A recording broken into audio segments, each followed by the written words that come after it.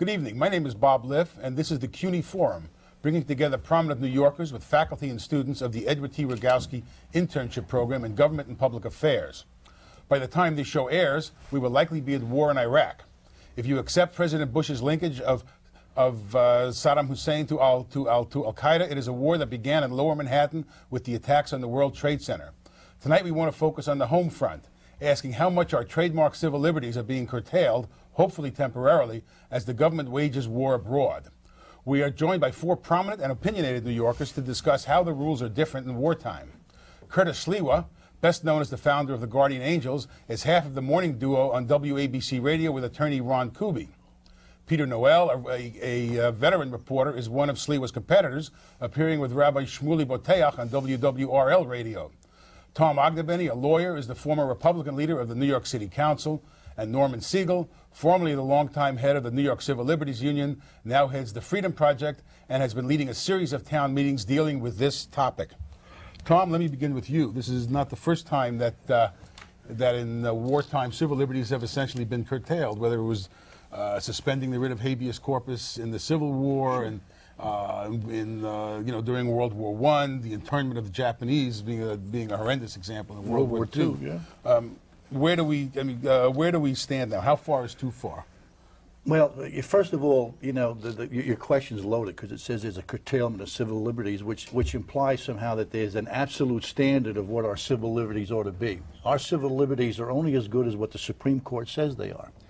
And it's government's job, especially in times when this nation is under threat, to pass such laws and to make such rules as regulations as protect the citizenry. Now, you may say they can curtail our liberties, but we don't know that till the Supreme Court decides that what the government has passed, whether through regulation or through law, is an actual curtailment of those liberties. So you don't think that we're going to go into this in some length, but right. You don't believe that at this point that there's some limitation on what we're able to do? I don't like the word limitation. That's the point is you're presupposing that we have an absolute entitlement to all the liberties we enjoy. There's always been an ebb and flow of the liberties that we enjoy. And it depends on whether or not the Supreme Court thinks it's a good idea or not a good idea. So when Bloomberg turned down people's right to march? When who turned down people's right to march? Mayor. Hold on. People the right to You're march. messing up my format here. Peter, let me... Who said it's orderly? I'm losing control right away. Peter... you never had control. So that's correct. I agree with Tom. Peter... the government wanted field officers of the FBI to count the number of mosques in, around their various commands. It's basically ethnic profiling. In the face of the attacks, the aftermath of the attacks of September 11th, why isn't that a rational response to trying to ferret out terrorists and protect the country? Well, why not count synagogues? Why not count Catholic churches? Why not count every religious building that you see? The issue is that they're blaming Islam, and you don't blame Islam. There are people, they're fundamentalists, they're extremists in every religion. And I think it's indeed, it is religious profiling, it is racial profiling too. And I talked to Imam Sharaj Wahaj from Masjid At-Taqwa, someone Curtis knows very well, and they're harassing them every day. They're trying to find out who's talking to who, and I'm coming here on the way. And he's an African-American Muslim. Well, of course, yes, and they're trying to get into this whole thing of who are you talking to? Who are these African-Americans who are talking to these other people from the Middle East? Are you aligned with the Nation of Islam? Are you... Nonsense. I mean, it's harassment. And I'm coming here today, and I'm stopped on Broadway somewhere along 42nd Street, and they're peering into your car and different things, and they want to check to see whether or not you have a backpack. Say, do you have a backpack here? This is what I'm talking about. The Homeland Security. Don't start me on the Homeland Security here. The Homeland Security. Not right now. I know. I just wanted to get into that, but yes, in terms of the mosque, they come into the mosque. They have people within the mosque. They are asking people, worshippers, to spy on other worshippers, and that is wrong. They're creating a section of informants. You come in. Some of them who are immigrants who are not even legal in this country. They're saying, hey, if you spy on your brother who is praying, we will actually try to get you a green card. You know something? Right. Don't do it. They don't get you the green cards. They don't get you anything. That's a farce. They are in the mosque, and they come in, some of the FBI agents, they come in as FBI agents. The FBI agents come in as worshippers themselves, and they violate, and they desecrate, and they say some of the most sacrilegious things just to get people to commit crimes. Curtis? protest is as American as apple pie. It may not be as popular, but it's quite American. Where's the balance in a period when we're at war? You don't mind, I'm going to depart for a second. This guy went off on a tirade here. I am shocked. I would have thought that you had just come back from the Hajj. You're making Medina. I know you're no Muslim. But if it was up to me, I'd have cameras in that Al Farouk Mosque right there on Atlantic Avenue. Fool me once when you bring in Sheikh Omar Rahman, the evil one, who advocates destroying the World Trade Center, and he did it from the Al Farouk Mosque. And then just recently, we capture the #3 bag man for Osama bin Laden, and he's bragging up a storm. Yeah, I raised $20 million from Muslim businessmen all along Atlantic Avenue to support our attack on the World Trade Center and the Pentagon. And you know something? Alan Funt, where are you? Candid camera. I want cameras in that Al Farouk Mosque. I want to see what they're doing, because twice now it's been the epicenter of the terrorist activity in our city. Now, you may make the case that other mosques should not be supervised in that capacity, but the Al Farouk Mosque, they've earned the cameras, and they've earned the supervision. Wait. Actually, I believe that the first World Trade Center was out of a mosque on Forster Avenue, not out of the mosque on Atlantic Avenue. Oh, no. Sheikh Rahman spoke from the Al Farouk Mosque. That was his house mosque in Brooklyn on Atlantic Avenue. Norman, is there a wartime exemption to the Bill of Rights? There shouldn't be, but unfortunately, when you look at history in this country, the answer is yes. 216 years ago, Alexander Hamilton raised the same question in a debate, and he was saying that even if we had constitutional protections, that governments, when they're at war, or even the fear of war, will in fact erode civil liberties. The First Amendment was passed in 1791. 7 years later, in 1798, when this country was afraid that we were going to go to war with France, they passed the first Alien and Sedition Act. And the Sedition Act in 1798, even though First Amendment says Congress shall pass no law abridging free speech, 7 years later, in the fear of war, they passed it, and it made it a crime if you spoke falsely, scandalously, or maliciously against the government. And it's interesting, Tom will appreciate this, the people who they went after were Republicans. There were no Republicans. The first Thomas Republican was Jefferson. John C. Fremont in 1856. I thought you were the first Republican. But he was the first Republican in New York City. I was the first real Republican in New York City. But the point is, what did the Supreme Court do? Well, no, you keep saying that, Yeah, but the fact no absolute rights. slavery was wrong, and it took years before the United States Supreme Court recognized it. When Dred Scott was decided, that was Dred wrong. Scott decision was the one that started the Civil War. But what you're saying is when you rely on just the Supreme Court, those 9 people deciding what freedom and liberty is all about, I don't think it's that simplistic. When people violate people's rights, at that given moment, when slavery was in effect, they were violating people's civil rights. You don't have to wait. But coming back to your question, World War I, what happened then?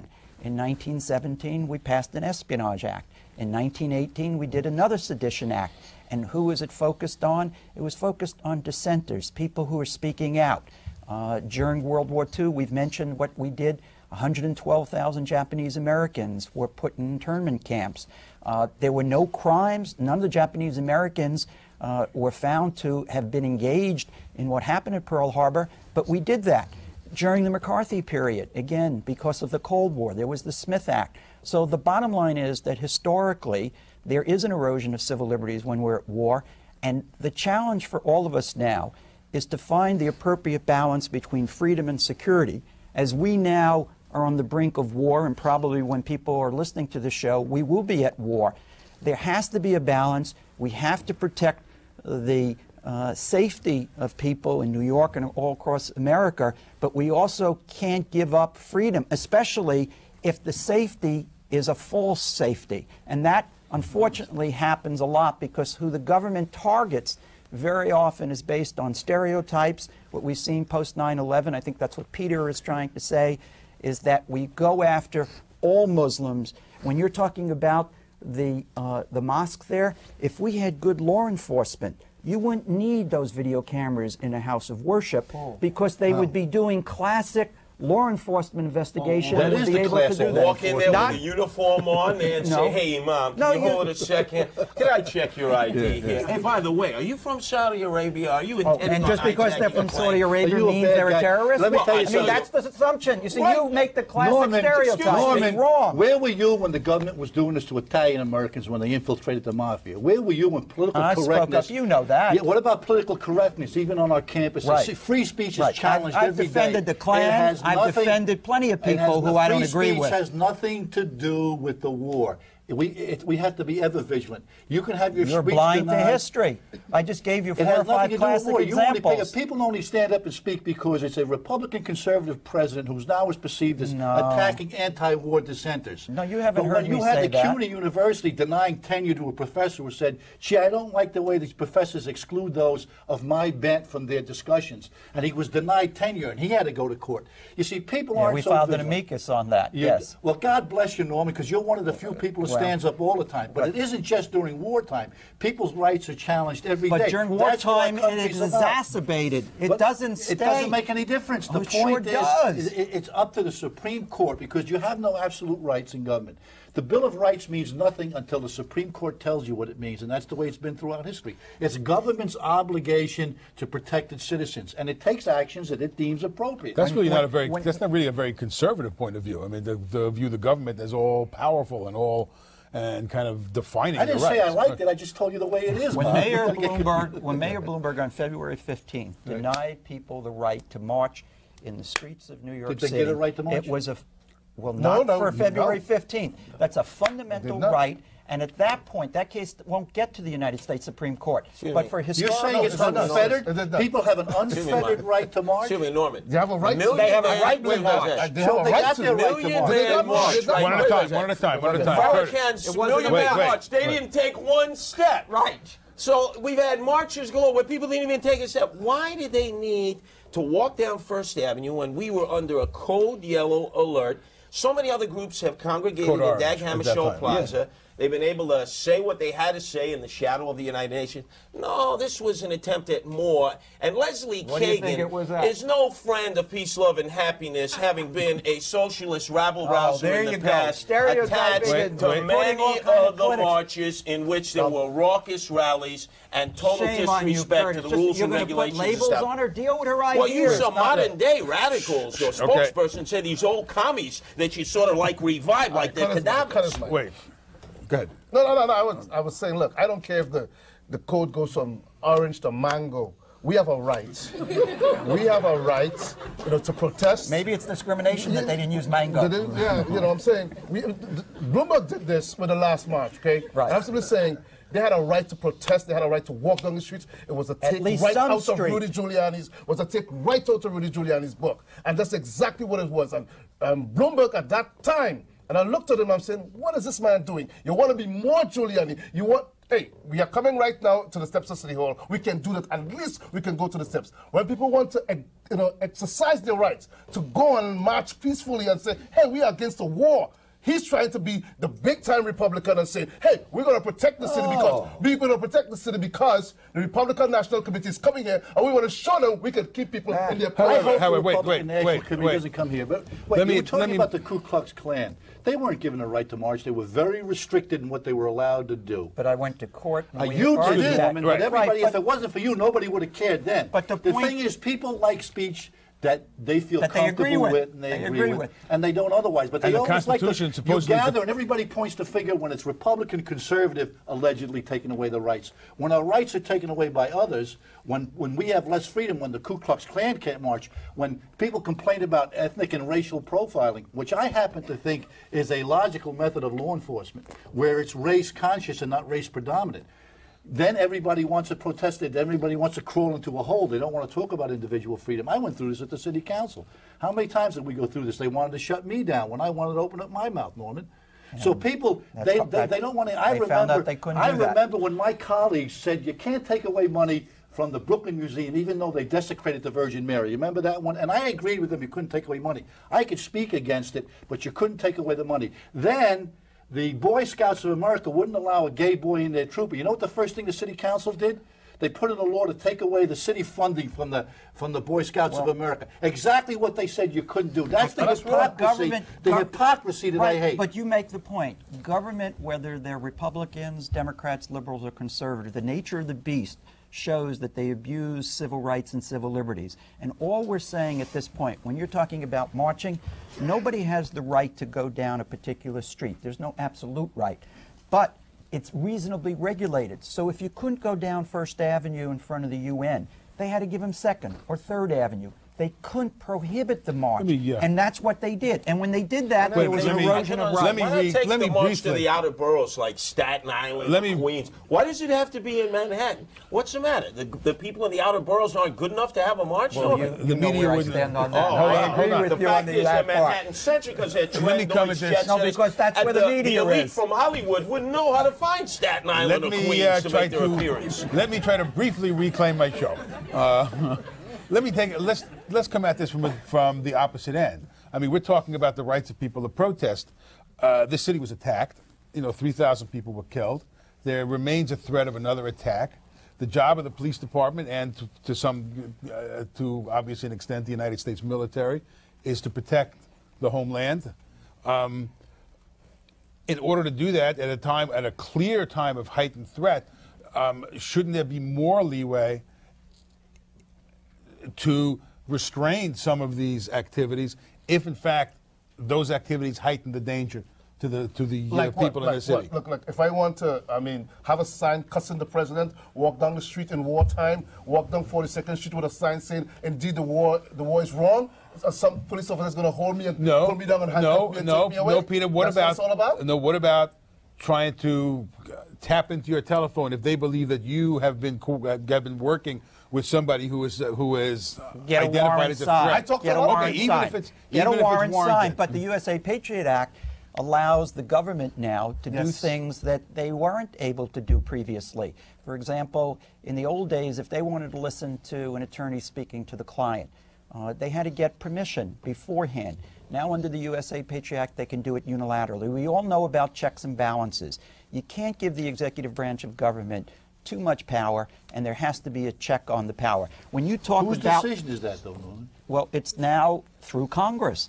That will be challenged. That'll be challenged, and ultimately it will go to the Supreme Court. That's my point, though. But your rights are not violated until the Supreme Court says your rights. No, I don't agree with that. I don't agree with that.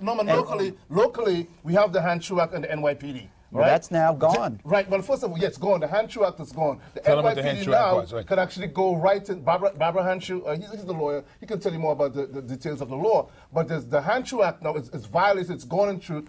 You cannot, right now, if the NYPD wants to infiltrate any meeting, it could be a bunch of black people meeting, bunch of Latinos meeting, bunch of Jews meeting. They're going to go into that meeting, and if they hear anything they think is seditious, anything at all that is critical of this government, or of the city government at all, Raymond Kelly, the police commissioner, can say, we think this is offensive. We think this is threatening to the city. We think this is threatening to the security of New Yorkers. And they can arrest you. They can take you in.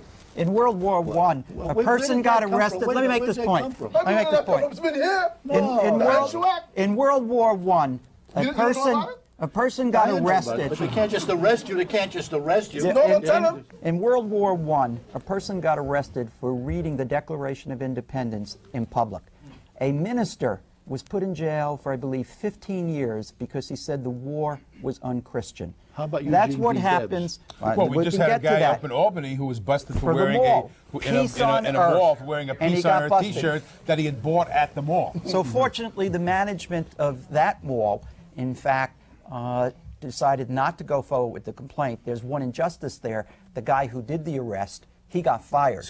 And it seemed to me that, again, perhaps there should be some focus on what happened there. Maybe the guy shouldn't have lost the job. But the point is that throughout history in America, the 200-plus years, there have been erosions of civil liberties, and they're exacerbated when we're at war. And the reason why that happens is because just like right now in New York, there's so many people who are afraid, legitimately afraid because of what happened on 9/11, and that something like that or something less than that is going to happen again and again in New York.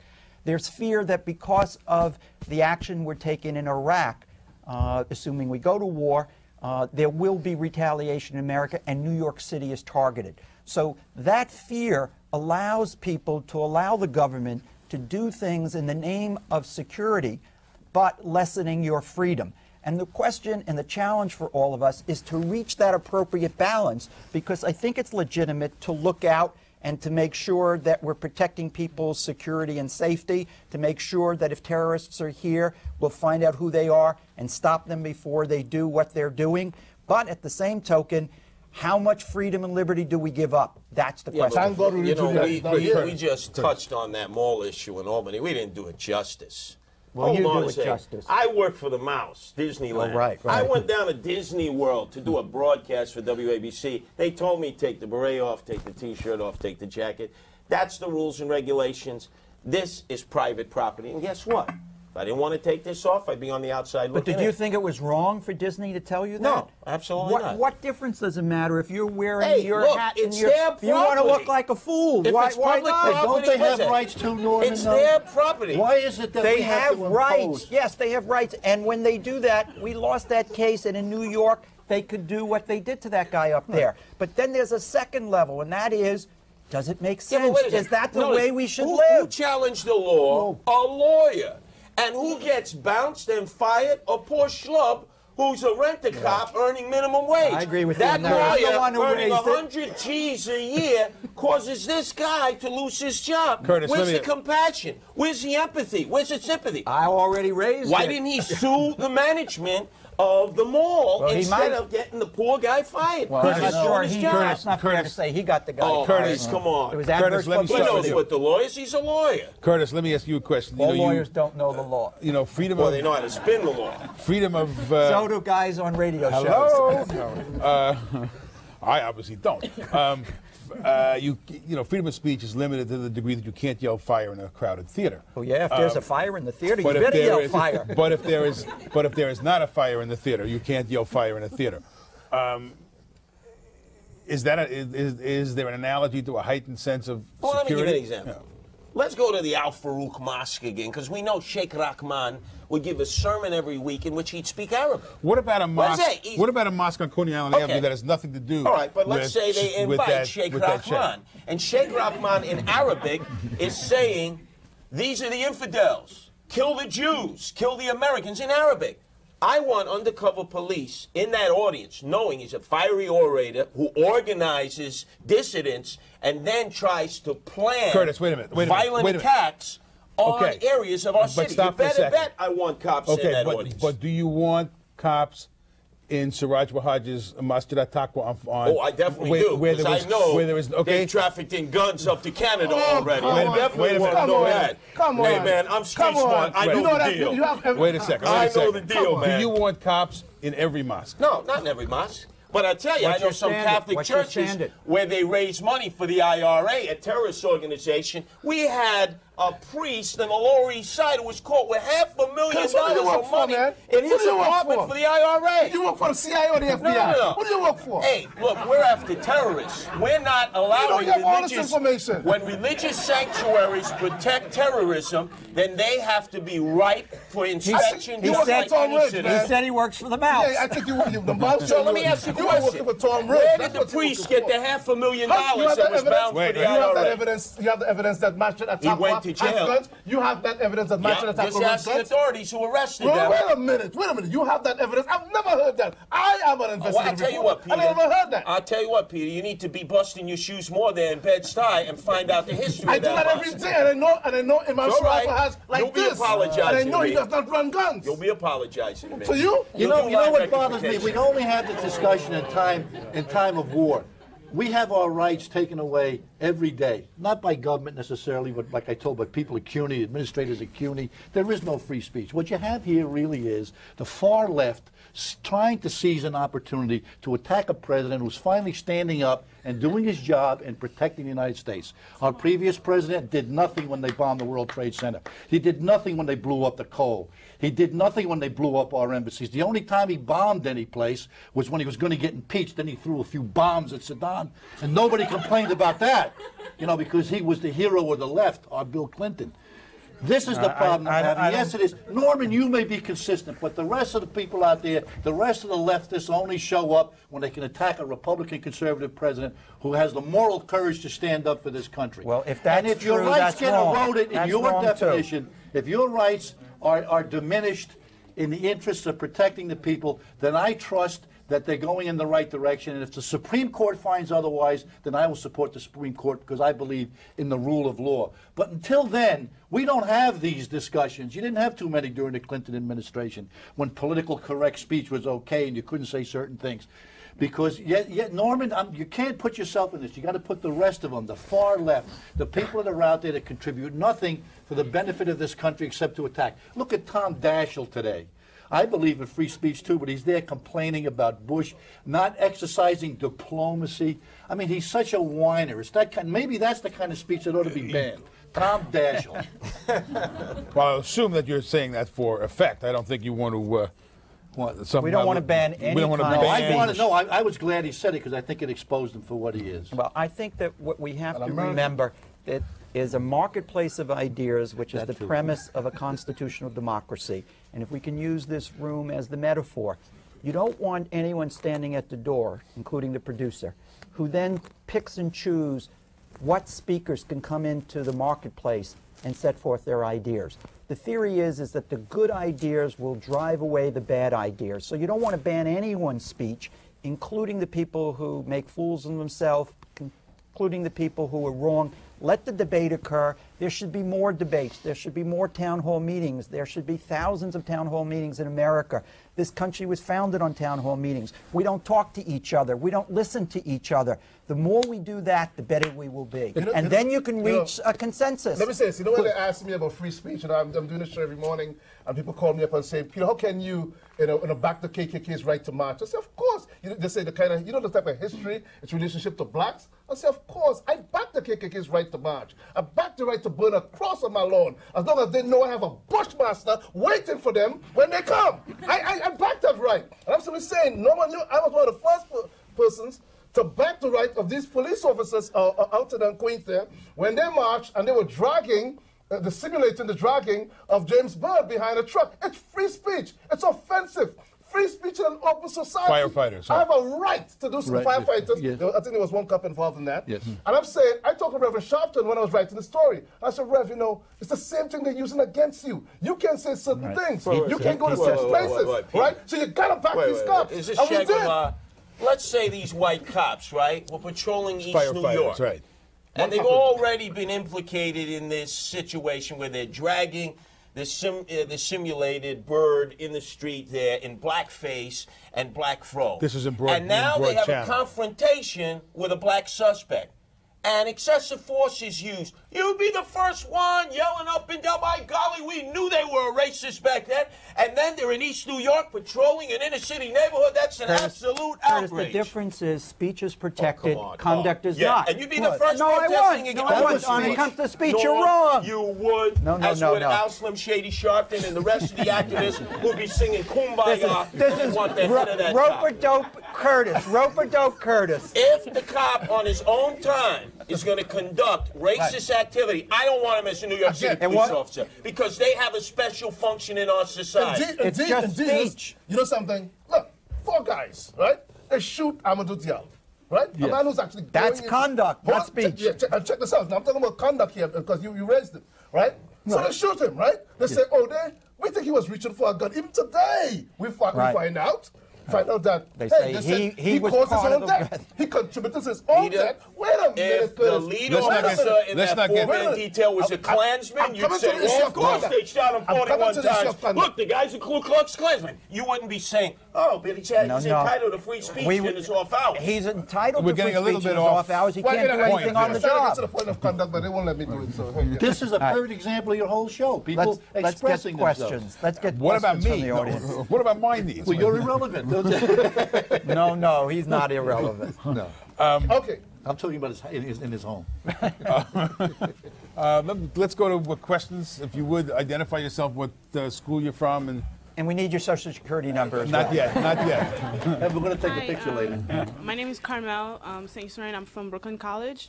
And my question is for Norman Siegel, my first question. And I am asking, Do you think that the state of the Muslims as an ethnic group would deteriorate after this war, or if it does happen?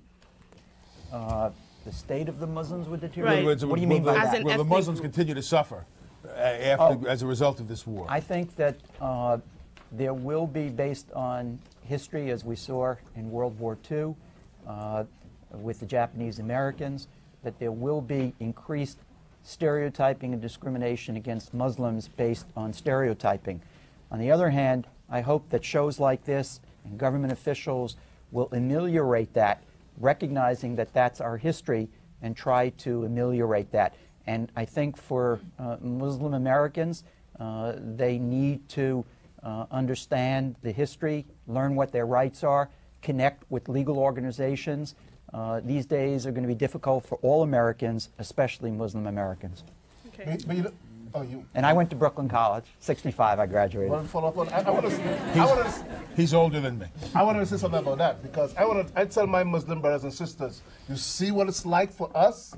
You know, we, the blacks, the African Americans, the Caribbean Americans, the ones that when you come into your store, you look upon us. You have some stereotypes about us. Look at they get us for driving while black. Good They get us for flying while black. They get us for Peter, thinking while black. Peter. They get us for buying while Peter, blacks. do you And realize the same that thing, in the I tell them now aftermath of they're thinking like 9/11, us. the Zogby poll, an Arab American, and other national polls indicated the group that wanted Arab Americans to be profiled the most were African Americans. They were profiling us. Not Hispanics, They were not profiling- whites, I don't not agree with that, Asians. and I don't agree with that. African Americans. I don't agree with that, okay, Gee, because- when the shoes No, on the other they foot. came to us and They stereotypes about profiled us. them. true. Zogby They came to us poll, and Arab stereotypes Americans. about us. Let's go, Unbelievable.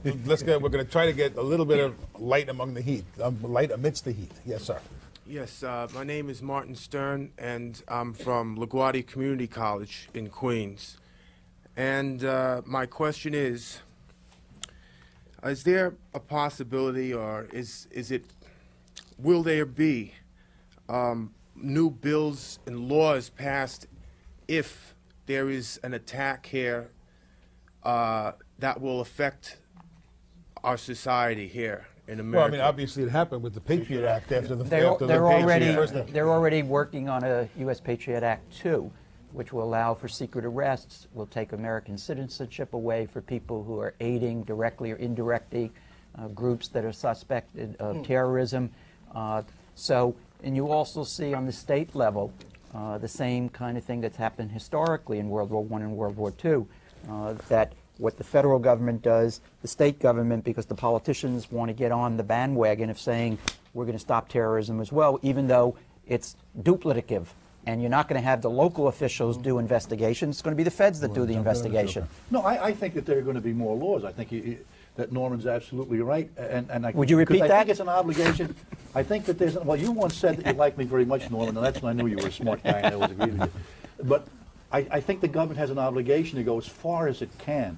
You don't wait to determine, you don't make a determination, will the Supreme Court view this as unconstitutional? You go as far as you think is necessary to protect the people, and then you put the law out there, and then you argue it before the Supreme Court. I don't think you preempt yourself. So yes, there's going to be more legislation, but I think it's going to be done in the interest of protecting the American people. Yes, ma'am. My name is Farah Sid, and I'm from Brooklyn College. This question is for Mr. Thomas. Yes. You have said that President Bush has the decency to fight for the country, to stand for the country. Do you honestly know that President Bush has a cause to go to war? Has a cause to go to war? Yes, there's a reason Yeah, for him well, I to don't go think to he's war. going to war. I think what he's doing is continuing a war. We fought Saddam Hussein on behalf of the world. The United Nations wanted to stop this madman who had cost 1 million lives in his fight with Iran, and then he invaded a neighbor in Kuwait. And we agreed with him. We destroyed him. And yet he was allowed to remain in power, and he agreed to a ceasefire, not an armistice. It was a ceasefire in which he was told, you disarm, you remove your weapons of mass destruction, and then you will have your ceasefire. He chose to violate that ceasefire. This is not a preemptive strike. This is a continuation of an existing war against a tyrant, and I believe he has the absolute international authority to do it.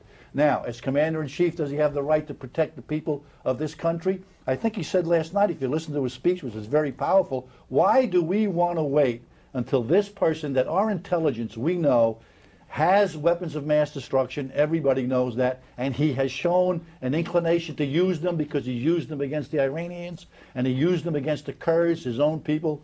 He will eventually use them against the United States. Why do we have to wait and sit back and turn on our TVs and watch another World Trade Center when we know this is just a year, 2 or 3 down the road? He violated his ceasefire. There's no longer a ceasefire, and I believe that he's morally and legally obligated to go in and take out Saddam Hussein. Because we armed him and we gave him the weapons of mass destruction. We gave him the chemicals. We gave it to Saddam Hussein. We armed him, and we're now trying to disarm him. That's what's happening here. And you guys talk about Saddam Hussein, kill his own people, the Kurds. They were fighting, Iraq and Iran were fighting, and the United States came into that. They were both using chemicals against each other, and of course the unlucky Kurds, they got in the way.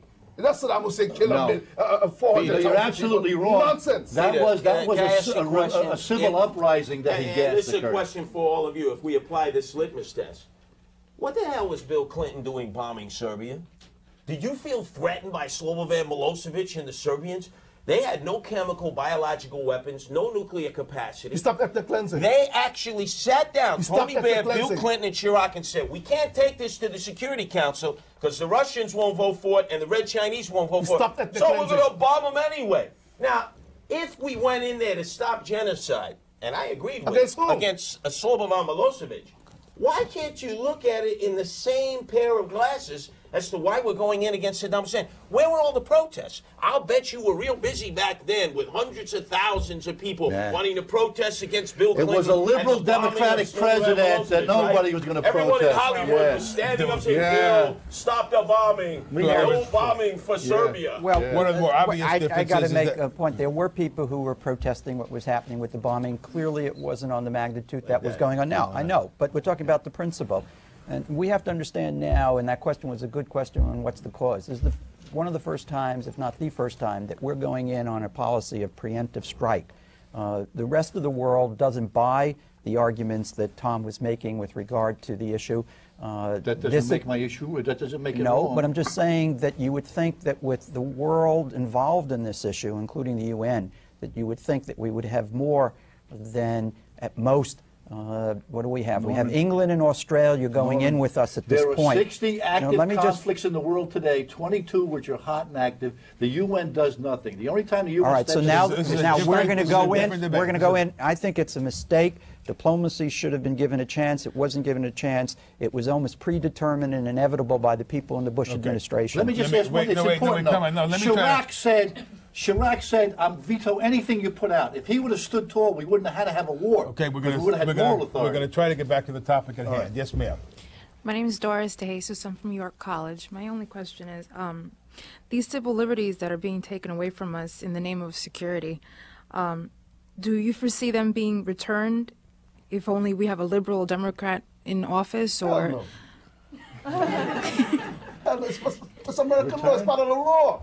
Of course, they're going to be. I'm for security, okay? Because I don't want to be boarding a bus. I don't want to be going into the subway and don't come back. All right, my family, my kids. I'm for that.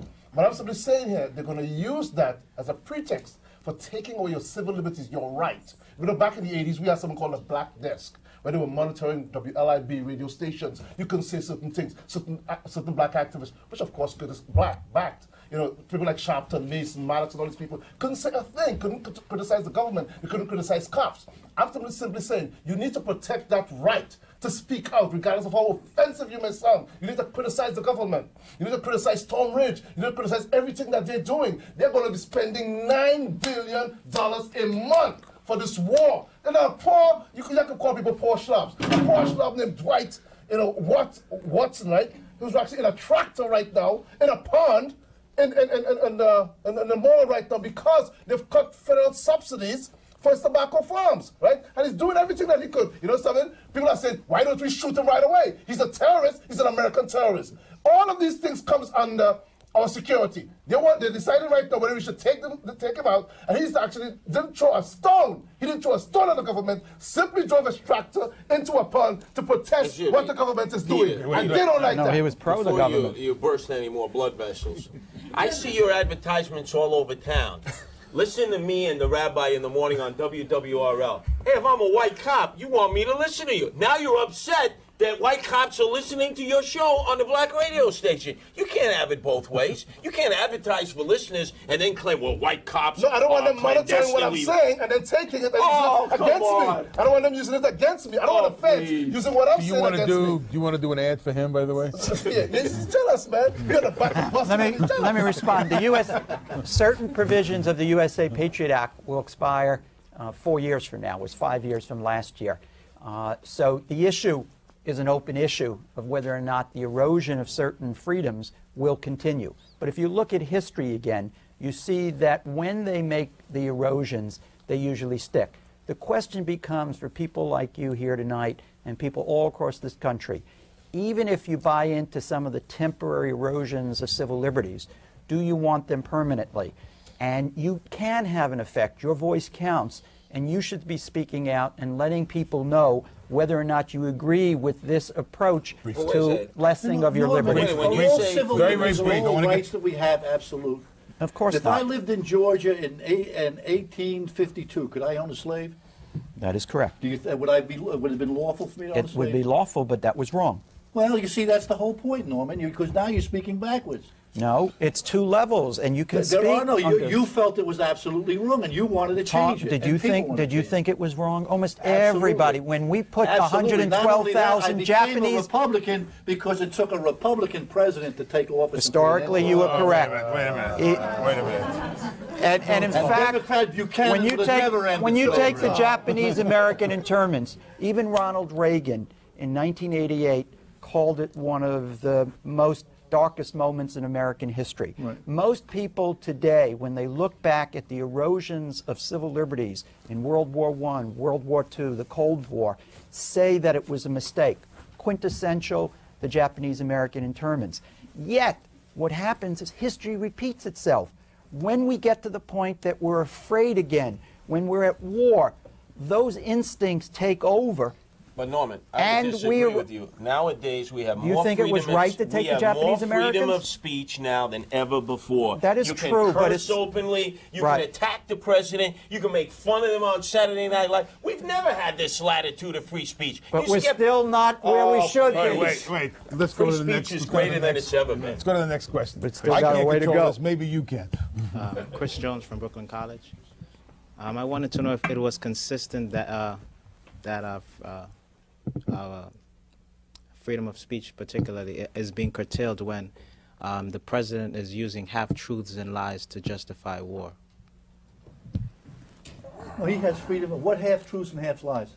Well, that's not, I mean... Well, I've read that the president has used the domino theory of democracy. Where did you read that?Maybe that was the half-truth and half-lie.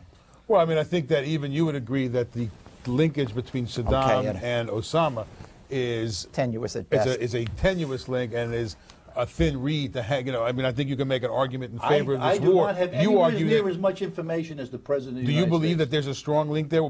You're arguing that this is a continuation of the 1991 law, so you don't. So perhaps you don't need that link. But he's drawing this link. You know, a link that I would argue if that's the link we should be going after Saudi Arabia. Not only that, in terms of Yemen. In terms of the lies, when Uncle Tom, Colin Powell comes and he comes to the UN and he reads from a dissertation from someone, and he didn't know it was a dissertation when they linked Niger with saying that they had that was nuclear. Oh, come on! It's the same thing. Well, he's not enough. Tony Blair is the foreign secretary of the United States. It's the same thing. Peter, excuse me. Are you the great decider who is a righteous black man, and anyone who disagrees with you is a handkerchief head, an Uncle Tom, an Oreo cookie, and a tall glass of white milk? Uncle Tom. Yo, black people can't have a difference of opinion here. Colin Powell, you know something? I guess you can't be a Republican or a conservative if you're black. Colin Powell is an Uncle Tom. Colin Powell has betrayed not only African Americans. Condoleezza Rice too?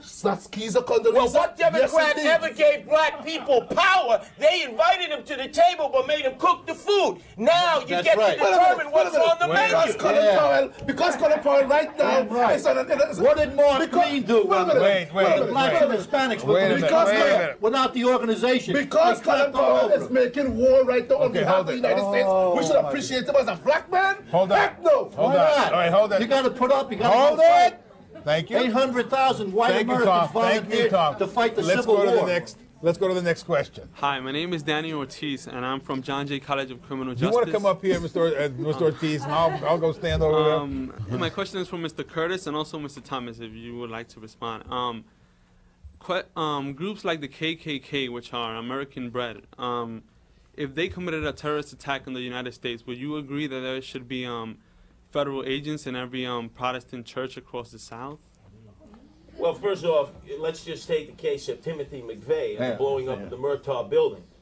We know, and I supported the direct covert operation of having agents go into the white identity religious movement in Coeur d'Alene, Idaho, in Peoria, Illinois, the white supremacist churches that not only preached hate, but were praising what Timothy McVeigh did and actually encouraging others to do likewise.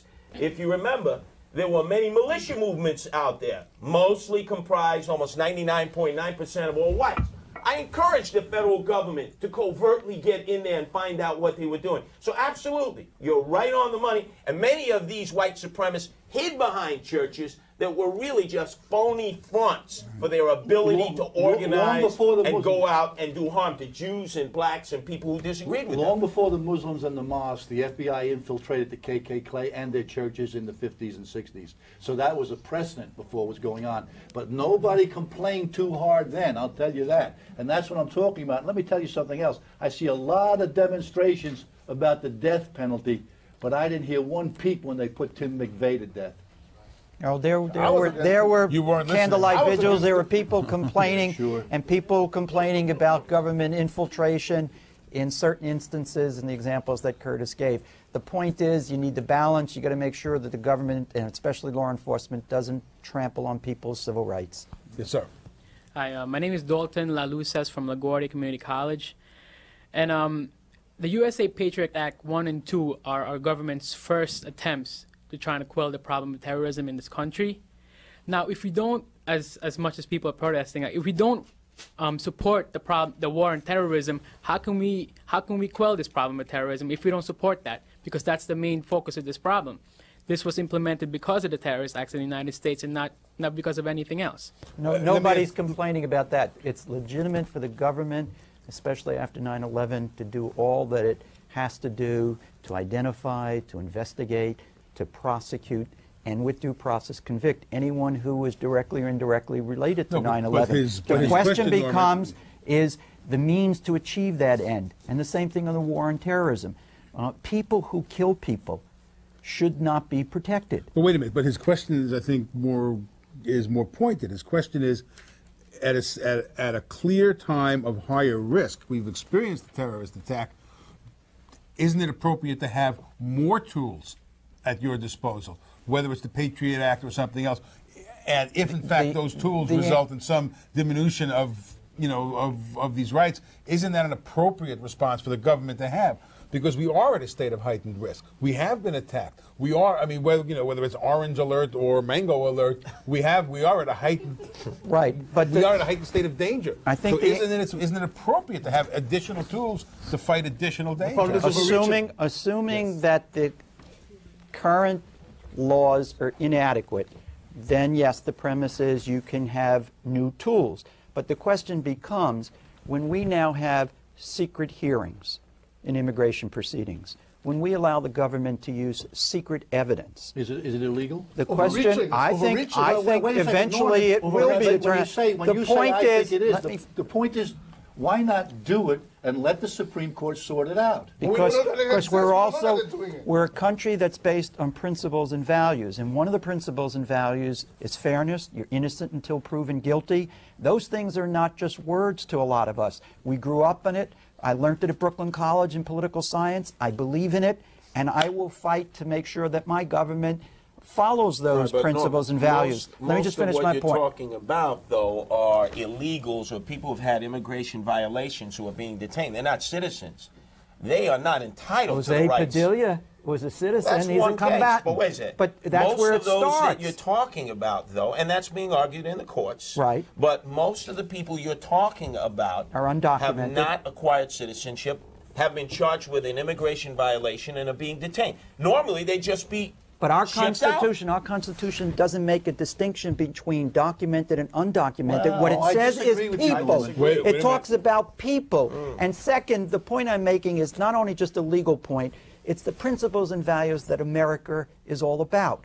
I believe we're planting seeds now, not so much for my generation, but your generation, of a new America that's not as free, doesn't have as great liberties. And you have to come to grips with that, look in the mirror and decide, is that the America that you want? And I think it should be done in a civil discussion. I disassociate myself with my good friend Peter with regard to Colin Powell. I don't agree with the tactics that he has done in certain instances, but I don't think it advances the discussion to engage in ad hominem attacks on people.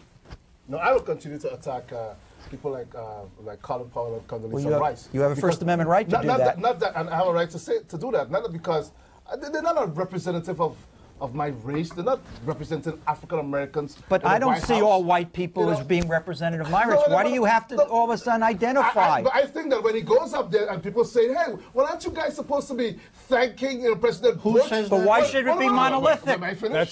It shouldn't be monolithic. Yes. Well, should we be thanking President Bush for appointing 2 people into his cabinet or to making them visible? No. And if they're doing the dirty work, if they're following a script, Colin Powell is given a script every day. That's my script. Wait.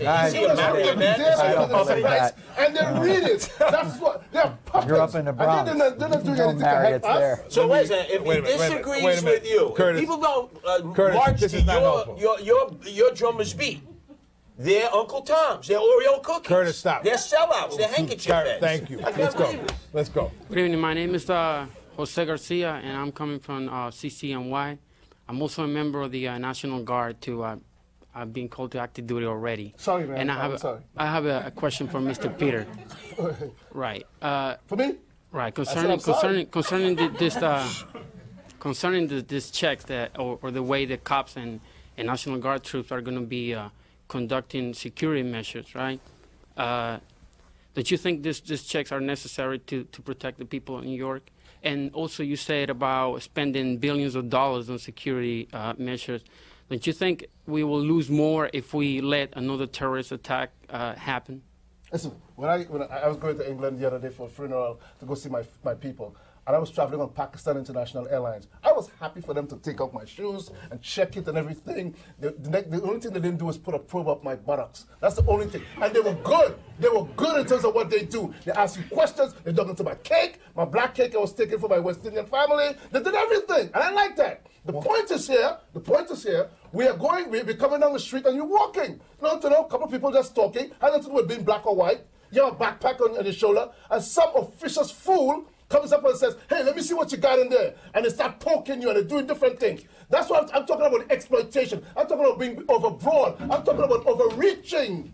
I'm talking about exploiting and stopping liberties. I've seen 80-year-old World War II veterans who are not terrorists having to go through exactly what you do. He's because not complaining about that. we're afraid to say, well, a certain group of people might be terrorists, but one group we know that are not terrorists. 80-year-old guys using Bengay who could barely stand up straight and get on the airline, and they're making them take their shoes off. They're searching their jockstrap. They're checking them for he doesn't object to the procedure. He objects to who's doing it. If the person doing it is a Pakistani, it's okay with him. No, he's not saying that at all. I didn't say that. The investigation is done by the TSA. It's not done by the Pakistani. It's who initiates it. He doesn't like Homeland Security, and this is coming from a Tom Ridge and a George Bush, and therefore he resents it. Tom, he doesn't resent it. Bob, I'm talking about overreaching. I'm talking about, listen to this. What's overreaching? Define it. Why are you asking certain people, like define overreaching. A woman is coming from Honolulu the other day, and they're asking her about her sex life.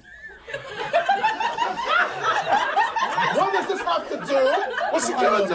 What does this have to do with terrorism? I don't know who the woman is. Don't touch it. Don't touch it. After the show is over, we're going to discuss the woman from Honolulu. But until that point, I'm going to try to get a couple of more questions in. My name is Eugene Lerner. I hail from Brooklyn College. I would like to ask everyone this question. The freedom of speech, civil liberty is just one aspect of domestic policy which is being dictated in regards to this war. Now the question here is, at what point can we be sure that it is not the war that has started to alter these aspects in domestic policy by elements within the government who wanted to do it in the first place, rather than the policy being dictated by the war rather being started so that they could change the policy. Right, a lot of the things that we've been talking about were attempted pre-9/11 and were unsuccessful. And some of us argue that 9/11 is being used as a pretext to change the tone and the principles of this country. You have to be on guard. You have to speak out for and against it. Let me try to get, we have a couple of more questions and not very much time left, so let me quickly turn to one more question. My name is Joanna Gomez and I'm from John Jay. My question is that there are always limitations on the free access of information because the media is always censoring stuff, and we as citizens have the right to the free flow and access to information. Now, going back to Timothy McVeigh, we're entering international... Quickly, if you would. Excuse me? Just ask the question quickly. Okay. We have much time left. We're engaging in international politics right now. But instead of doing that, why don't we deal with our homegrown terrorists that we have? Because we caught Timothy McVeigh, but we did not destroy his organization. So how can we fix that? I don't think you want to argue that we shouldn't worry about Al-Qaeda attacking us in the World Trade Center until we settle the Timothy McVeighs of the world. Issue, it's just high profile what we're doing, but rest assured the FBI has divisions that are constantly working on internal terrorists. I don't think that that's something that they've abandoned. We have just about a minute and a half, very quickly. My name is Daniel. I'm from Queens College. This goes to Peter. You answered him. You said you had no problem taking off your shoes and checking your bags. In Israel, every day, hundreds and hundreds of terrorist acts are stopped and prevented because they racial profile. If you look like an Arab, you're stopped, and it stops the hundreds and hundreds of acts. Right. Don't you think that would work here? We have a minute left. They have a different problem, and I can see that because there are suicide bombers, which I'm against. If an American white Jew blew up the World Trade Center, then I would have no problem stepping in line and being locked up. Because if we did nothing wrong, then... Right. Why? I'm an American white Jew. I would resent that kind of treatment. I'm a Republican, though. God bless you, sir. God bless you. Somebody with real moral courage that knows how to stand up. I don't have the time to answer that, but I don't have the time. What you did is engage in quintessential stereotyping. Just because X's do an act doesn't mean that all X's agree with that act. What you have to do is make the distinctions and base it on individual responsibility and conduct, and not use someone's race or religion as a proxy. I want to say one thing that's important. I believe that you should use race and ethnicity as a factor. Okay, let me and it should be conscious rather than predominant. But I think eliminating it all the way. We're just about running out of time. I want to thank you all. I hope that there's been some light amid the heat. I think it was an entertaining. These are issues that deserve passion. Thank you, and we will see you next time. Stay seated. Stay seated.